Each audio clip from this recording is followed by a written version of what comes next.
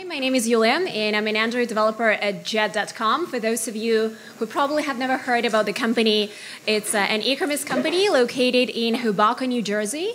And we basically currently belong to Walmart.com, so we got acquired August last year. And one of the biggest, probably, and innovative stuff and biggest project that we've recently finished is Instant Apps. So right before Google I/O in April last year, we launched the first multi-feature Instant App, and it was a huge success. So today I would love to share with you our experience and provide some practical tips on how you can make your apps instant.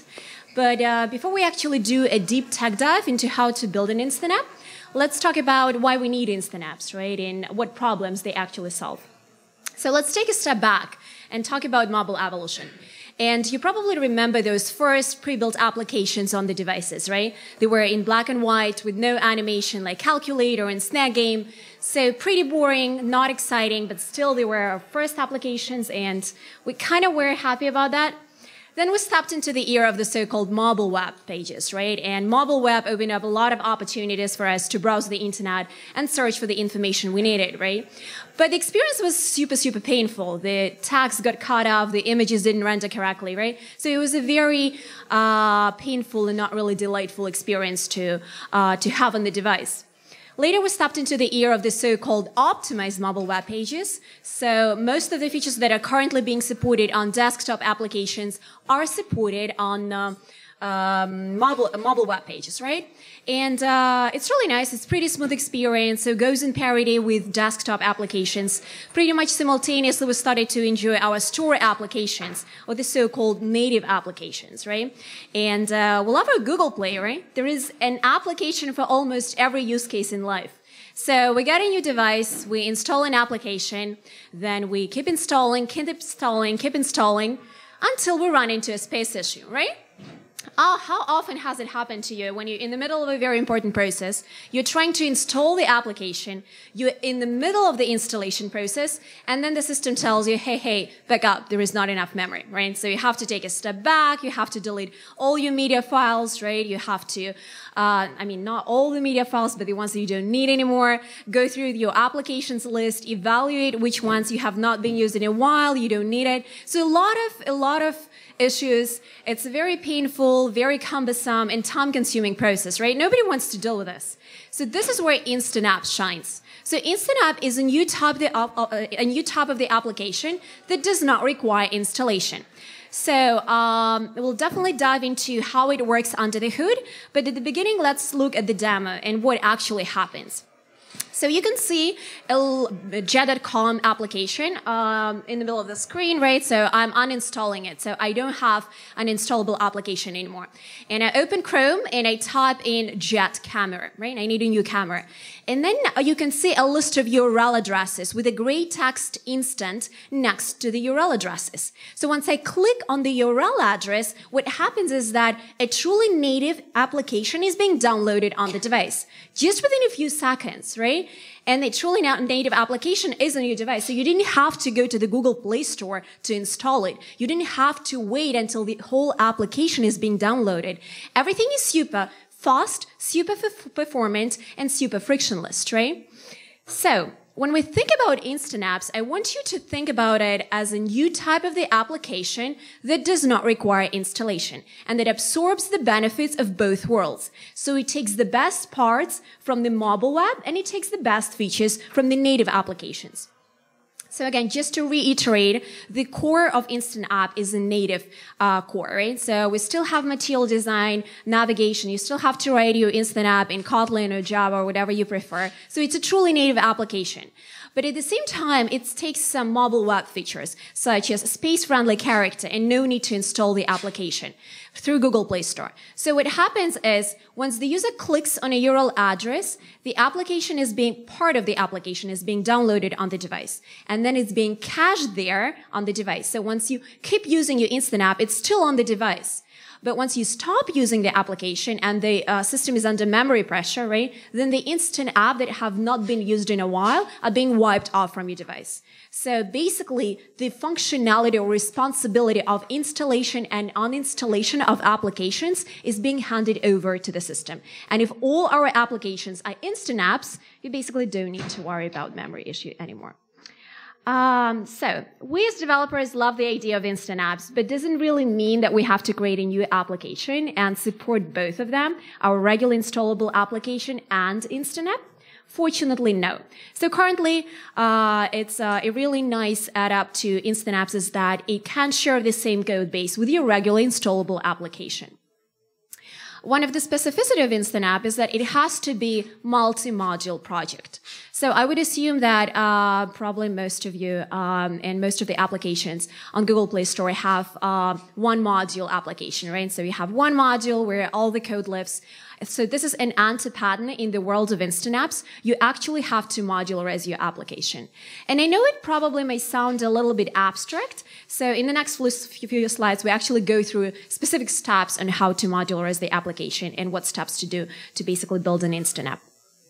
As you've seen from the demo, Instant App is a very performant, quick experience, and everybody wants to keep it this way. So there are some constraints that we have to adhere as developers. And one of the constraints is a 4 megabyte size limit per module that you're adding within your instant applications. And I know most of you think, oh, Yuliya, come on, this is 2017, and most applications are like 50, 60, 40 megabyte, right? And 4 megabyte size limit seems like a luxury for us as developers, right? Seems like a very unrealistic, magical number that's hard to reach. And this is actually the situation where my team was when we decided to build an instant app. Our application was a little bit over 17 megabyte size limit, and I didn't believe it can happen. But in the next few slides, I will provide, again, some practical tips on how to scale your application from X megabyte size to 4 megabyte size. Currently, instant apps are being supported on the API level 23 and above. So Google is working to support instant apps on lower API levels. And another specificity of Instant App is that it's URL responsive. So in order to launch an Instant App, you have to click on a URL address. So one of the questions that I just recently got is, okay, I'm building my Instant App, I'm getting an APK, but how do I embed an APK into a browser, right? Because you've seen that I launched Instant Apps through Chrome. So in reality, Instant App does not really have anything to do with browser. So what happens is you're creating a unique URL address. So Instant App URL address, in my case, is https://jet.com. And then what happens is that once the user clicks on the URL address, it's being handed over to Google Play Store. And then Google Play Store is trying to find a matching Instant App APK. So is a matching Instant App APK found, then it's being downloaded on the device, and user can enjoy a nice and smooth Instant App experience. But if the APK is not being found, then what happens is this URL address is being sent over to the Android system, and Android system handles it like any other URL addresses, which is what will go to the mobile web. So one of the most important things that you have to keep in mind is when you're creating your Instant App URL addresses, you have to make sure that they match with mobile web URL addresses. And why is that important?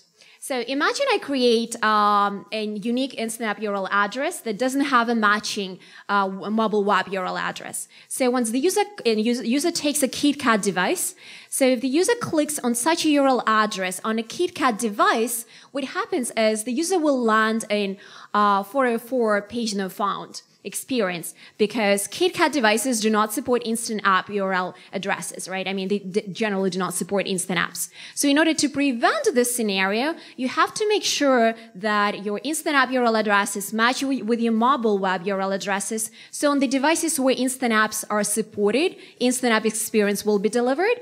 But on the devices where instant apps are not being supported, the user backfall to your mobile web application. So just make sure there is the equality between the URL addresses. As you can probably guess, the place where we define our Instant App URL addresses will be our manifest, Android manifest file. So for each and every activity that serves as an entry point into your instant application, you have to add an intent filter. And intent filter looks like any other intent filters. So you have to specify scheme, host, and path prefix.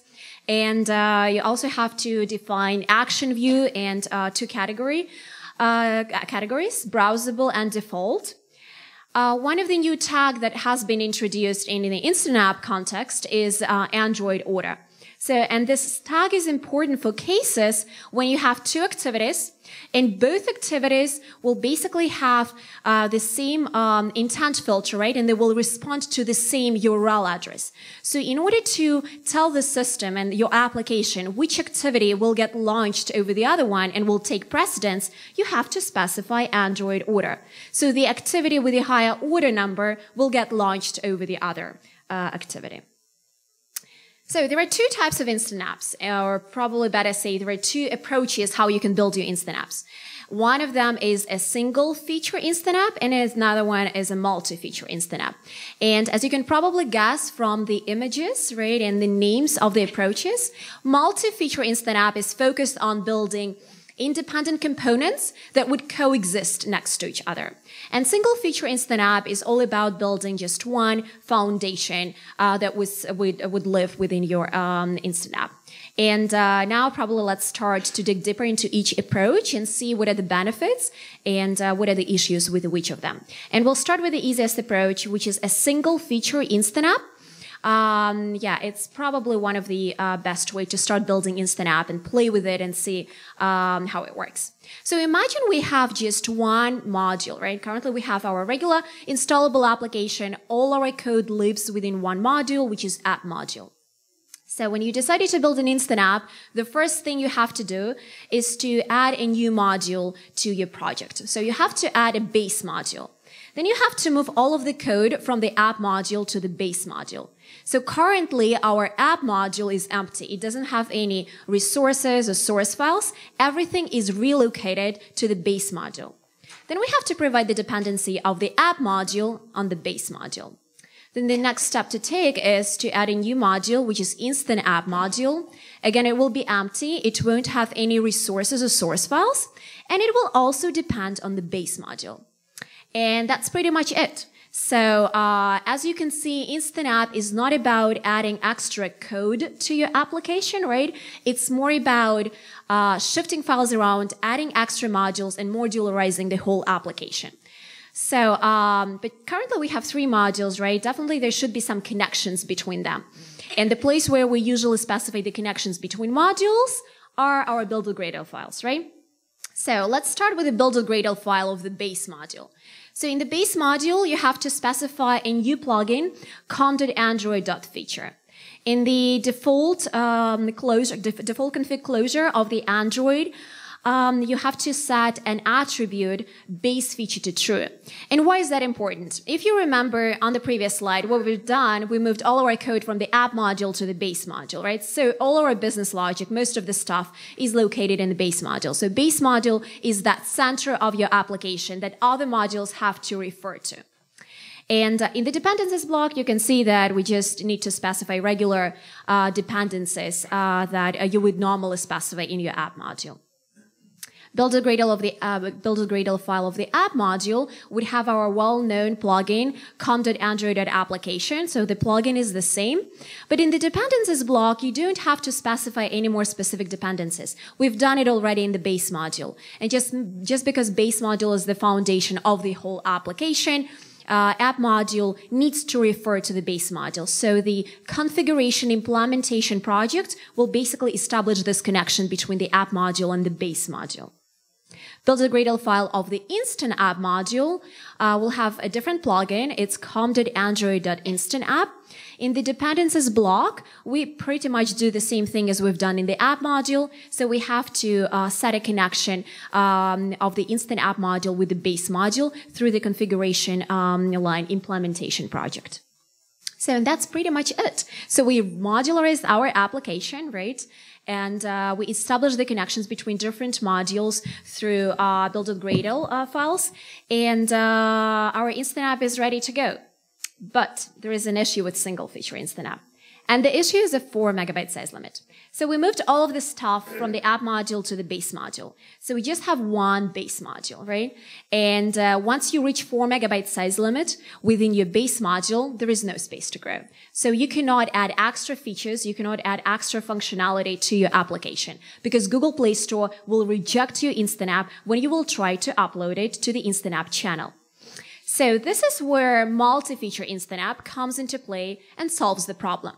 So in multi-feature Instant App, what happens is instead of moving all of the code into the base module, we have to create the so-called feature module. So we have to break our business logic on independent components that would basically be packaged separately into each separate feature module. So, and there is no really limit to how many feature modules you can build. So this is a big difference between multi-feature and single-feature Instant App. So I know that probably this definition feature module sounds very abstract to you. So let's take, for example, our jet.com application, and I would love to share with you all the features that we decided to keep separate and independent in our Instant App. So once again, jet.com is an e-commerce company. We sell stuff online. And this is the current features that we're supporting within Instant Apps. So there is a PLP page, or the so-called product list page. Basically, it provides a list of products that a user is searching for. Then there is a PDP, or product detail page, which provides detailed information about a specific product. Then cart page is responsible for checkout process and some discounts, applications, and stuff like this. And order detail page responsible for summing up the most recently placed order. So if you look at these features, right, all of them don't really intersect with the other ones, right? They live independently. They have this core business logic, right? And it doesn't mean that each and every feature module has just one activity. There should be several, but usually a feature module would be associated with just one primary activity. So again, what we've done, we took our app module, right, and we broke it into feature modules. But if you think about it logically, right, there is still some code that will be repeated within our feature modules, such as networking layer, analytics managers, account management, and a lot of information that will be shared between feature modules. And we as the developers don't want to duplicate this information, right? We don't want to write retrofit service in each and every module. So what we have to do is we have to add a base module to our multi-feature Instant App. So, and base module is the so-called shared repository, which will have all the stuff that will be pulled into any of the feature modules. So in order not to duplicate all of the logic in each and every feature module, move it to the base module and provide the dependency of the feature modules on the base module. So that's it as far as modularization of the application is concerned, but we didn't really build an Instant App. And the process of building Instant App is pretty trivial. We're adding a new module, which is Instant App module. And then we have to provide the dependencies of the Instant App module on the feature modules. So, and that's pretty much it. So once again, the bottom level module, right, is our shared repository of the logic that will be pulled into the feature module, such as networking layer, account management, analytics stuff. Whatever is shared between all of the components of the application has to be moved to the base module. Feature modules are independent components. They will be responsible for a specific business logic, right, or specific feature within your application. And the third level app modules, such as app module, Instant App module, they will be empty. They won't really have any resources or source files. And they will be just responsible for building either our regular installable APK or instant APKs. And now let's look at the builder-gradle files and basically the connections between the different modules and what we have to do in order to connect all of those components. So let's start with the builder-gradle file of the base module. So the plugin is the same as in the single feature Instant App. It's com.android.feature. In the default config of the Android closure, we have to set base feature attribute to true. And again, we've done the same thing in our single feature Instant App, right? So base module is the core of the application. This is where other modules need to refer to in order to pull the information in. So you have to set this attribute to true. In the dependencies closure, you can see that apart from just specifying the library dependencies that you have to pull in your application, we have to use a configuration feature project and reference our feature modules, right? So base module, if, as you remember from the diagram previously, is the foundation of the application. So we need to set and tell it basically what it would, what other feature modules it would depend on. In our case, it's PLP, PDP, card, and order detail page. So all of those features that we built in earlier, we have to specify in the base module. One of the most important attributes that I would love to pay your attention to, not really attributes, but configuration, is application project. So this configuration is important if your current application has several flavors.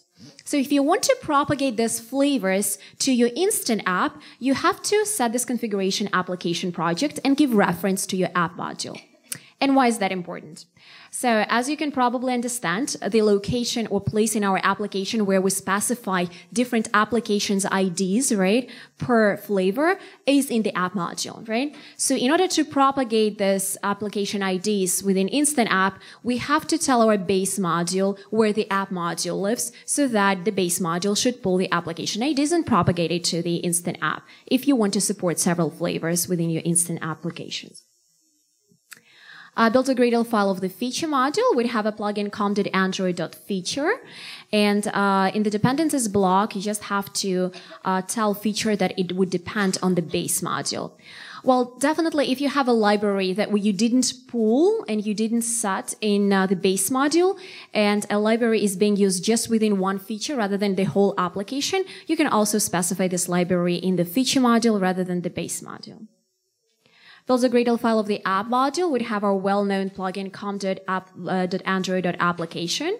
And in the dependencies block, we just have to give reference to all our feature modules plus a base module.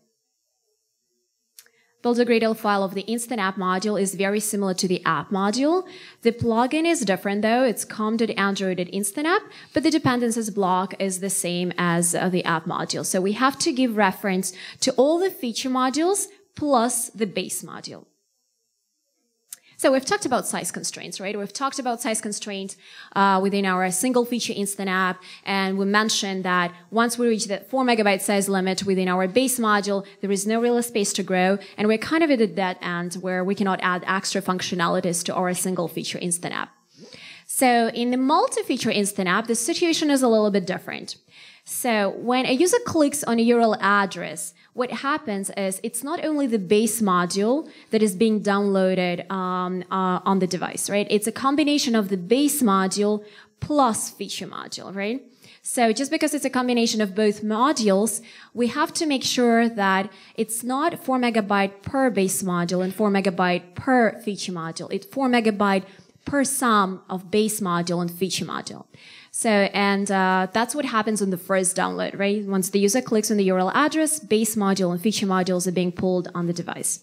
On the subsequent download, it's not, it's only a feature module that is being downloaded. So the base module has been cached on the first download, so it's not being pulled the second time on the device, so it's just the feature module.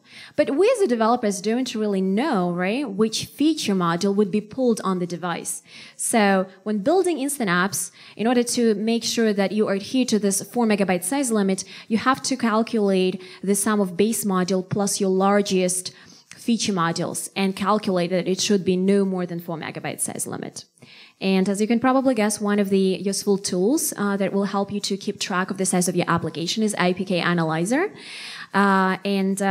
You have to look at the raw file size, not the download file, download size, and which is unfortunate because, as we know, download size is smaller than the raw file size. But anyway, this is what we're given, and this is what we have to stick to. So make sure that you will look at the raw file size number, not the download.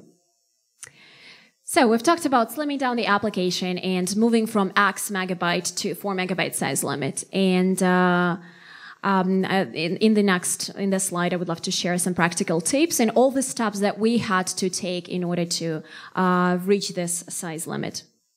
So the first thing that I would probably advise you to do is please using a Gradle command line app dependencies, list all the dependencies that you currently use and pull in your application, and evaluate literally each and every dependency. So just try to estimate which dependencies are necessary within your Instant app and which are not really important and you can go without.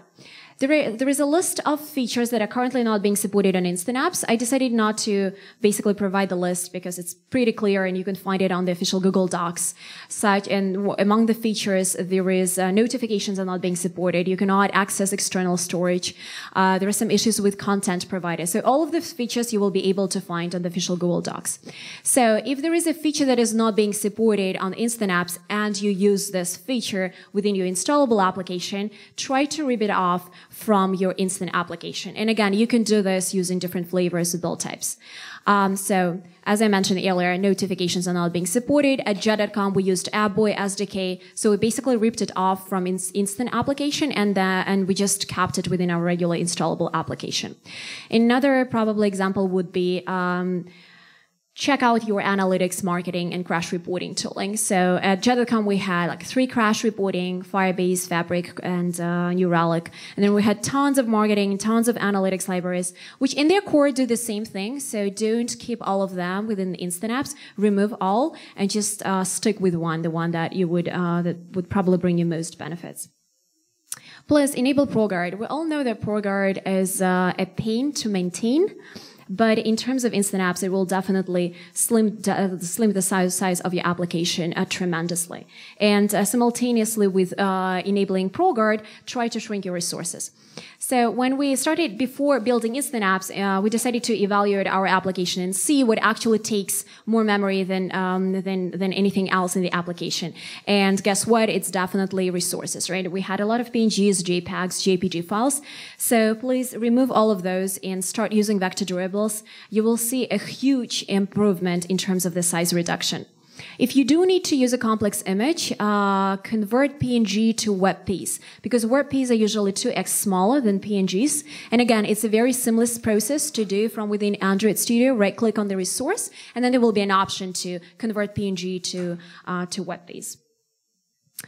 So Instant app building process is very similar to the building process of our regular installable application, except one thing. So instead of getting one app APK, you will get as many APKs as there are feature modules plus one APK for the base module. And if you think about it, it makes sense, right? It's not the whole application that is being pulled onto your device, right? It's a specific feature. So this feature has to be packaged separately, right? Independently. That's why it's packaged as an independent APKs. And then all of these APKs are being zipped up together and they form a zip bundle that you will be able to find within your Instant app module in the build folder. So after you successfully build an Instant app, you are taking the zip bundle and then you're pushing it to the Google Play Store Instant App Release channel, and basically it's the responsibility of Google to unzip the APKs and basically push separate APKs to the device per user request. There is a very useful API that is provided within the context of Instant App. And one of the most useful methods that we used is Instant App, which takes a context. So, this method is useful for the cases when there are some features that you want to strip out from the Instant App and keep within your regular installable application. So this flag basically helps you to identify, is your user running in the Instant App context or is your user running in installable application context? Another use case for this method would be to separate your analytics data, right? You don't want to keep all the analytics data in the same bucket. I mean, you want to keep instant application data separately and installable application data separately in order to evaluate later and see, does Instant App actually bring some value to your application? So using this flag or like this method, you can separate the data and push it to different buckets. When building Instant App, I always try to tell people, don't get scared and don't try to support all the features that you currently have within your regular installable application in Instant App. Like, don't worry to make your Instant App experience a fully fledged and go hand in hand with your regular installable application. So if your current installable application supports, for example, 15 features, you don't need to support all of those 15 features within Instant App. So just take 3 to 5 features and see which ones will be more valuable, right? And which ones can bring more benefit in terms of Instant Apps, and try to build just a subset of features. So, and then you can push this probably light version of Instant Apps to the Google Play Store, and once the users start engaging with your Instant App, you can drive them into your regular installable application. So there is a very helpful method, show install prompt. And again, provided by the Instant App API. So when the user clicks on the install button, right, the user will automatically download your regular installable application. So Instant App can be kind of like a gateway into your regular installable application, and kind of like an engagement attraction, right, to your users. So yeah, the process of installation again is very seamless. Once the user is in the Instant App context, they don't have to go to Google Play Store to install the application. It can be seamlessly done from within Instant App. So we've talked a lot about modularizing, we've talked about size constraints, different types of Instant Apps. And I think that the next few slides will be more important for you as developers if you decide to build Instant Apps.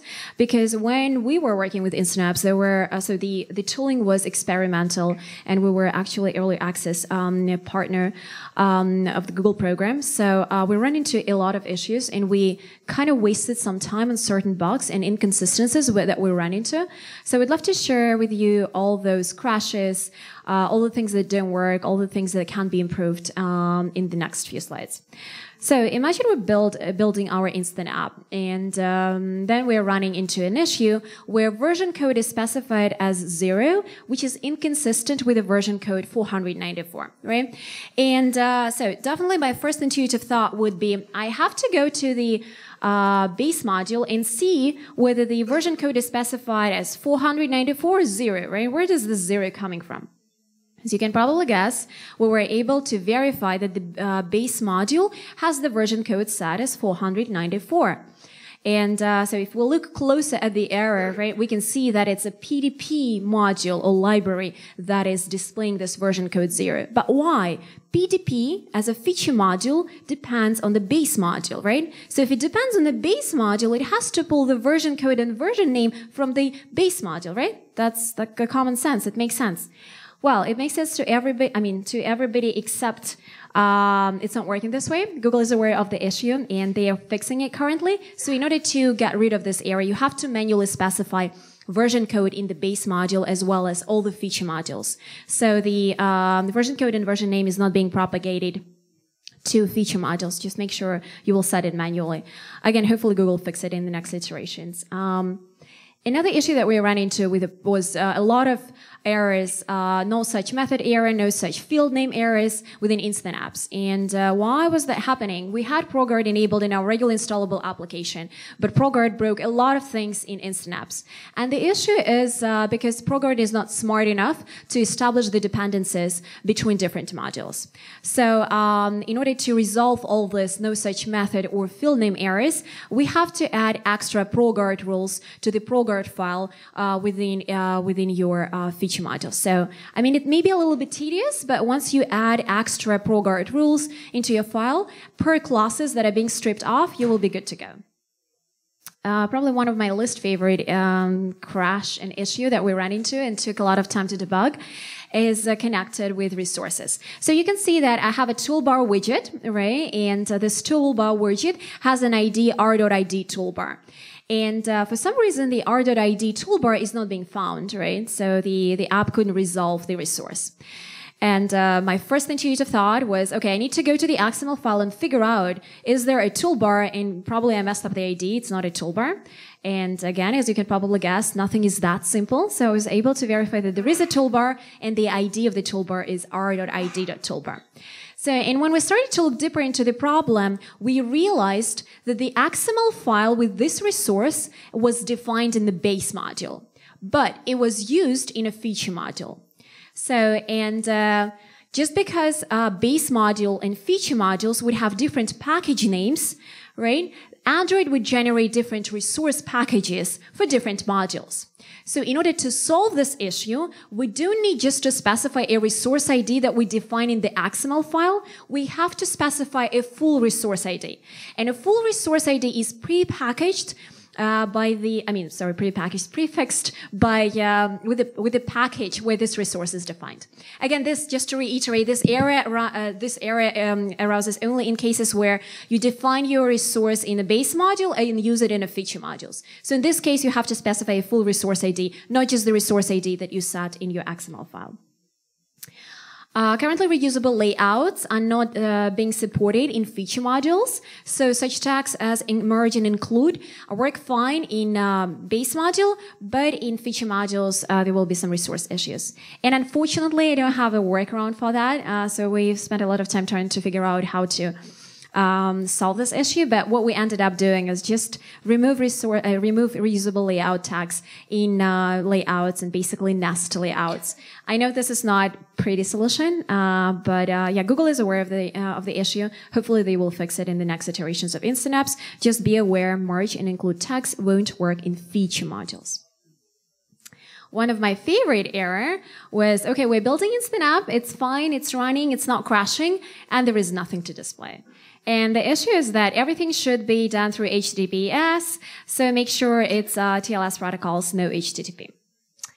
So I would love to sum up the presentation with the benefits that we gained when we were building Instant App. And one of the first benefits, as you can probably all guess, is a size reduction. So we were able to slim down our application from over 17 megabyte size limit to a little bit less than 7 megabyte size limit. And we went from multi-dex to a single dex. If we're talking about Instant App, our current Instant App size is a little bit less than 4 megabyte per module, which is pretty impressive. So we've done a lot of modularization, and probably this is one of the most important gains for me was as a developer, because when I joined Jet.com, the application was a little bit messy. Everything was in one module. It was really hard to navigate between features and basically establish the connections. And each and every developer that joined the team basically felt this pain, right? It was really hard to navigate in the app, figure out where I will put the next feature. So currently, it's such a delightful experience to open Android Studio and see everything well packaged and everything well organized within the application. We've done a lot of code cleaning up as we were modularizing the app. One of the things that I would love to mention is Instant App is a very smooth, fast, and performant experience. So there are some features that you as developers have to integrate as part of Instant Apps, such as Smart Lock. So if you're doing some account management logic, you have to make sure that you're using Smart Lock API in order to basically remove this step of making users manually type in passwords. Again, it's done for the sake of making Instant App experience smooth and frictionless. If you're charging your users for a certain services or products that you're selling or doing, you have to use Google Payments. So again, it's done for the sake of making Instant App very smooth experience. So don't worry that all the basically financial part that is currently included in your application, in your regularly installable application, won't work within Instant Apps. That's not the case. So at Jet.com, we rely on Braintree, right? So Braintree is still there. All the users, all the old users, right, or all the existing users of the application can easily check out with all the credit or debit cards that have been associated with the account before Instant Apps, right? So it's not an issue. It's just for new users, right? When they will be checking out within your Instant application, you have to drive them through Google Payments. Another thing that we've gained, and it was impressive, is a conversion rate of 27%. And that was no. We messed something up. It's impossible. 27%. It's like where does this number come from? So we were super how to put it nicely, super worried about this number, right? We didn't want to let anybody know about this number because we thought that we messed something up on our side. So we enabled extra analytics and on our side in order to actually confirm this number. And so believe it or not, but this is the true data that we received from several analytics tools that we've integrated in order to confirm that the number is actually 27%. Another important gain that our business got is cart size increased by 7%. So Instant App experience experience is so smooth and frictionless that all our users are spending more time within instant application and they spend more money. So it was a really nice addition in terms of financial benefits when we built instant apps. So I would love probably to focus on one thing. Instant App is not only about building this new type of the application that will bring benefits to your company and business. So Instant App for us was a really multi-way of gaining things. So we were able to improve our installable application, we were able to modularize the code, and we were able to bring a lot of benefits to our business. So yeah, just try it, give it a try, see how it goes. If there are some issues, please reach out to me at Twitter. I'm pretty active. We'll be happy to answer all the questions or provide some guidance in terms of building instant apps. Thank you, guys.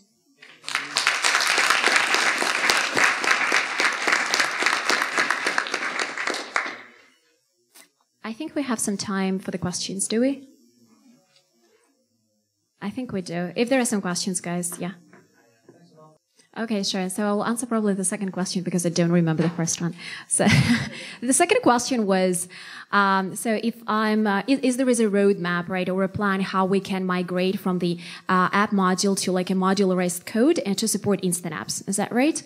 So in terms of modularization, I basically showed you the steps, right? And the first thing that you need to do, just take one feature within your regular installable application, put it in a separate module, put all of the code in a separate module, right? And create a base module. And base module would be your networking, analytics, and etc. So all of those reusable components. And just build one APK, just build one feature. And then if everything goes well, you're adding another one. So you're pulling everything from the app module, putting it in another module. So it's basically a step-by-step process. In terms of the architecture, there is no, a specific thing that I would recommend. Whatever architecture works in your application, you can use. So in our case, we're using MVP pattern, right? So basically, model views presenters are being located within the feature modules, right? If some presenters are being reused between different features, we put this presenter into the base module so that it should be propagated to both feature modules. So any pattern, any design, right, would work. Yeah, in terms of modularization, it's basically one feature per module. Does that make sense? For the first question, I want to mention I'm relying on third parties. Okay, sure, yeah. Remember that question. So the question was, so if I'm including some third-party libraries and dependencies, right, how does this impact my size? Well, it impacts your size, the APK size directly. So the more libraries and dependencies you will pull in the application, right, the bigger your APK will become. So, I mean, there is no extra steps that you have to do in order to support these dependencies. Basically, these dependencies will be pulled like through JSON or Maven, whatever, like wherever you're choosing to pulling them from. And yeah, they will be working just like regular dependencies within your regular installable application. So there are no extra steps that you have to do. But you have to be mindful in order not to pull a lot of dependencies because you will pretty quickly reach the size limit of 4 megabytes. Sure. Awesome. Great question. So I have a PLP module, right? I'm just repeating the question. So I have a PLP module. If the user clicks on a product, what happens the next, right? So in our case, we had a PLP module and we had a PDP module, 2 independent modules, right? So if the user clicks on a product on the PLP module, the PDP module will be automatically downloaded on the device. So they will be living next to each other. And the user seamlessly will go to the PDP module. So again, I've showed it from the demo when I was navigating from the PLP to the home module. So it's actually 2 different modules. And the process is very seamless. That progress bar that you've seen on the first download is being showed only on the first download. On the subsequent download of another feature modules, you will never see this. So it's as if the user is navigating within like a truly native experience between modules. So the experience is smooth. And again, returning to your question, if I'm navigating from the PLP module to the PDP module, PLP has, in our case, it has, I think it's like 2 activities currently. And yeah, they basically form one feature. And PDP has 1 activity, like with like extra components. And the only thing that we're doing is we're passing the ID, right, of the product to the PDP module, and then we're hitting our backend and pulling the information about the product from the the PDP module. And again, it's being passed through URI intents. So you can basically append ID of the product as path to your URL address.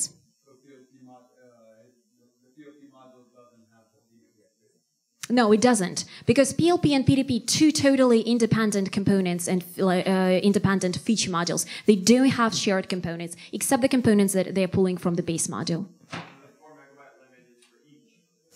As I mentioned, it's 4 megabyte for a combination of base module and the largest feature module, right? So you have to make sure when you're building instant apps that you evaluate the size of your largest feature module and sum it with the base module. Thank you. Sure. Yeah, good question. I had a lot of people reaching out and asking questions about data binding. As far as I know, it works fine. Yeah, we don't use it. I have my firm standpoint in terms of data binding. Oh, I'm not really aware. Actually, I can share the link of the blog post that I wrote on Medium, and there was a guy who reached out to me and asked about data binding. And after, yeah, I wasn't actually able to help him because we're not using data binding. But he was able to find the solution, and he's like, "I'm fine. I'm like unblocked. So if you want, I can probably connect you, and you can talk to him what they have done." So, yep, sure. Great question. So how do we actually manage sessions, right? In terms of migrating from the feature modules or migrating from the instant app to the installable application? So basically, when you navigate within instant application between your feature modules, the data is being associated, in our case, right, with like a card ID, right, or a client. So every time I'm going to a different module, right, we're pulling the information not specifically about the user, but like the card. So the information is not being lost when you are navigating between feature modules because it's still the same application, right? So you can use like shared preference, like no data is being lost when you navigate between different feature modules. A thing to keep in mind is if you're trying to go from the instant app to the regular installable application, and there are some extra steps that you have to take in order to pull the information from the instant app to the app module. So if we are talking about Android 8, right, API level 26, then all the data is being transferred automatically. There is nothing you have to do, guys, on your side. But if you're talking about lower API levels, then there is a method that you have to invoke within your regular installable application, and the method is get instant app data, and so you will be able to get all the data from your instant applications. But when you're navigating between different APKs within the same application, the data is not being lost. Sure, it can be as a metadata. The question is, you're building feature modules. So, for example, so the feature modules are independent, right? How would you navigate between different feature modules? You have to basically trigger the download of the feature module, right? And in order to trigger the download, you have to create an intent filter that you would associate with that activity. If you don't have the activity, you will never be able to launch a feature module. That's the main issue. I think we don't really have time left, right? So that's it. Guys, again, thank you so much. Reach me at Twitter if you have questions.